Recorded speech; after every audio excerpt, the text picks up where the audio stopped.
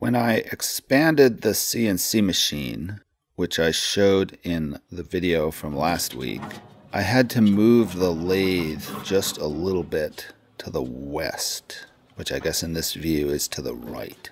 And in doing that, I had to rearrange the lathe area to be able to move the lathe.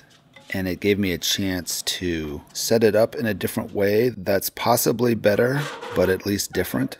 And it forced me to hook the lathe up with a switch instead of plugging it in to turn it on and off. So in rearranging the space, one of the things I did was to move the bandsaw away from the lathe and over with the other small stationary tools. Now it's on wheels, but it still takes some manhandling to move. But I managed to get it over to its new home.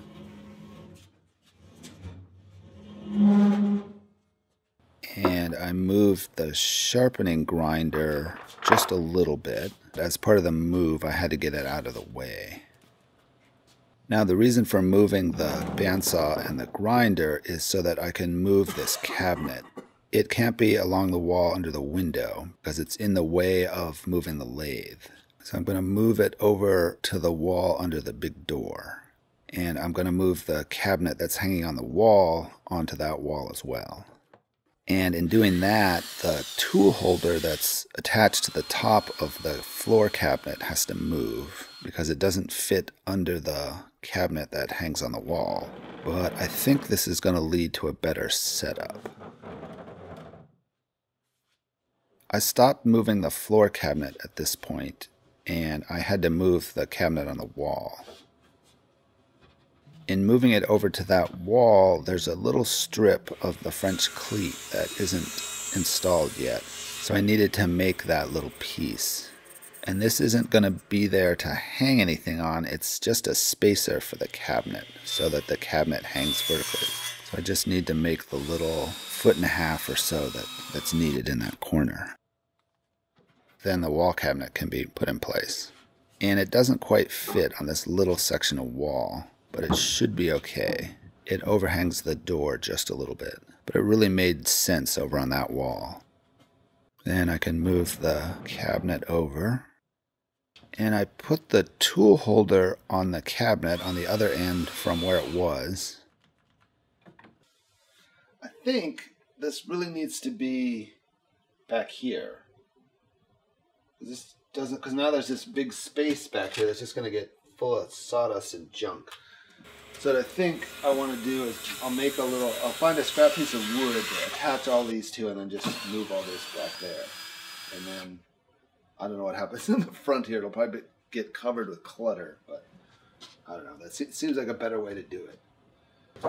And then this thing as well isn't attached, so I can pick it up and move it to clean behind it and in it as it gets filled with chips from the lathe.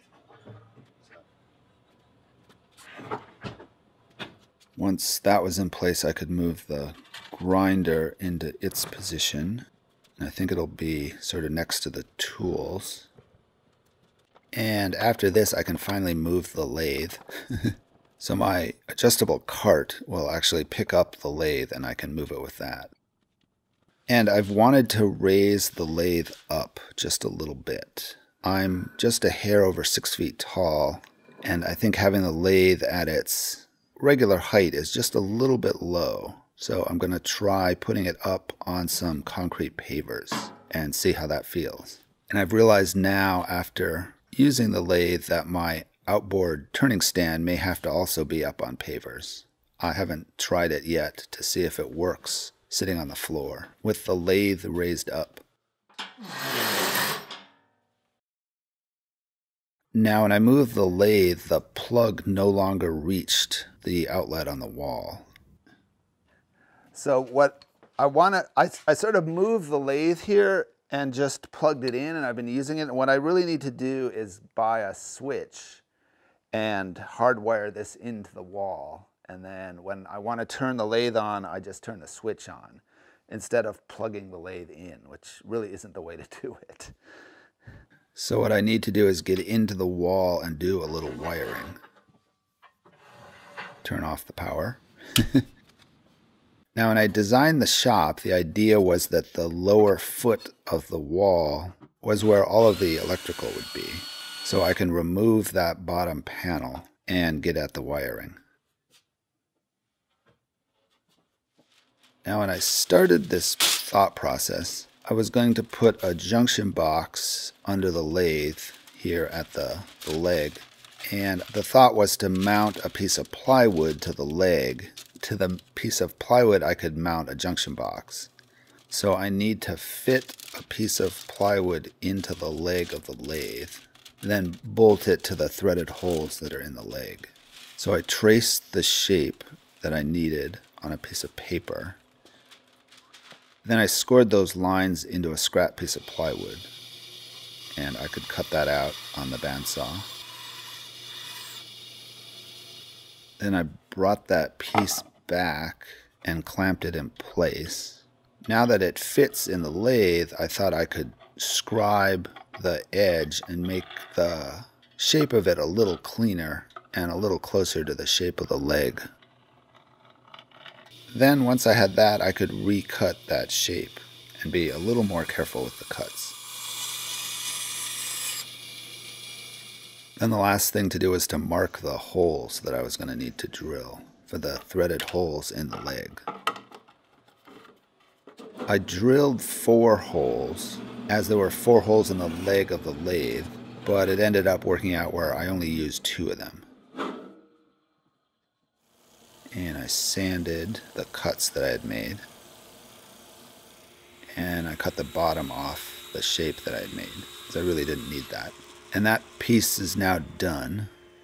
So I worked on the wiring in the wall, and I added a box to split the 220 line that I was going to need for the lathe switch. And I made a cover plate for that box, and I needed a hole in the front of it for the wire to come out.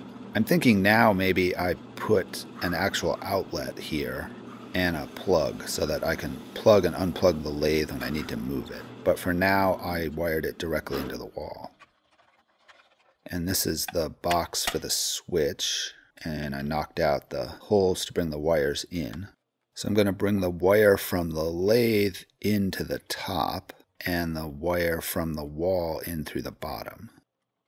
When I was originally thinking about this, I was thinking I would put a junction box on that piece of plywood that I made, then have the switch on the wall. But what I decided would be simpler is to have the switch on the lathe and not do the junction box, then have the wire go from the switch up to the wall.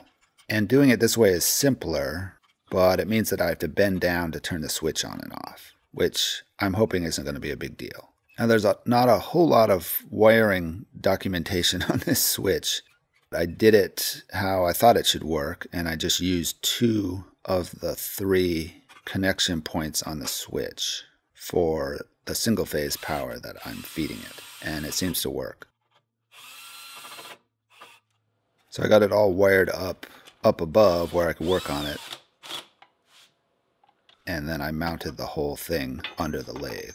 And these bolts that hold the plywood on are a huge overkill, but that's the size of the threading in the lathe leg. So that's what I had to use. So they're giant 5/8 inch bolts to hold up a switch. Now I need to put the panel back on the wall, and I've added the junction box for the lathe and a new outlet. So I needed to cut 2 new holes in this panel. So I can draw where they go, then drill a hole to start the jigsaw. Then cut out the rectangle with the jigsaw.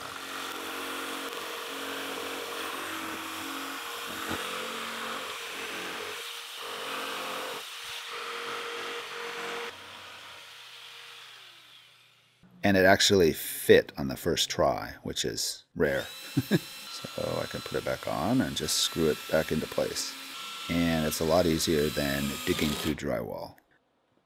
And I can put the cover plate on the junction box and attach the wire from the lathe.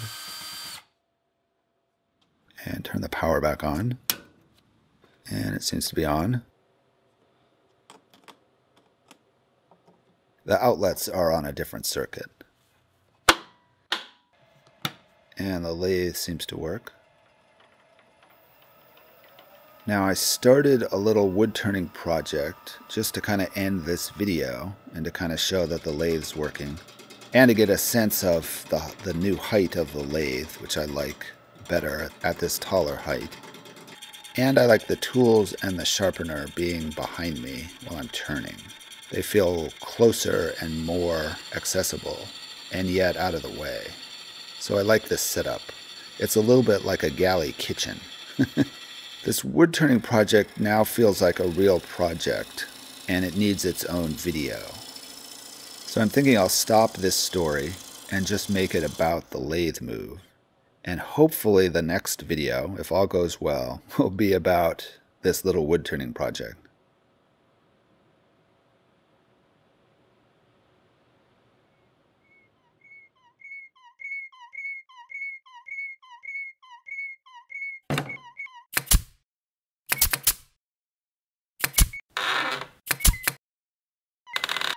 Thanks for watching.